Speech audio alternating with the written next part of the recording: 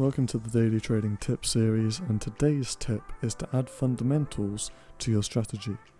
I'm not saying that strategy needs fundamentals to be profitable, but it can help to get a bias on the long term and also keep you out of some of those losing trades. Of course, you could check the news and that could help you from getting out of trades that could possibly get hit with volatility. Especially with the high impact news, you can just check it every single day and just stay away from the pairs that are going to have that high impact news coming out during your trading session. But you can also get that long term, few months kind of play where you can get the bias on the trading markets. So add it to your strategy and just see what happens.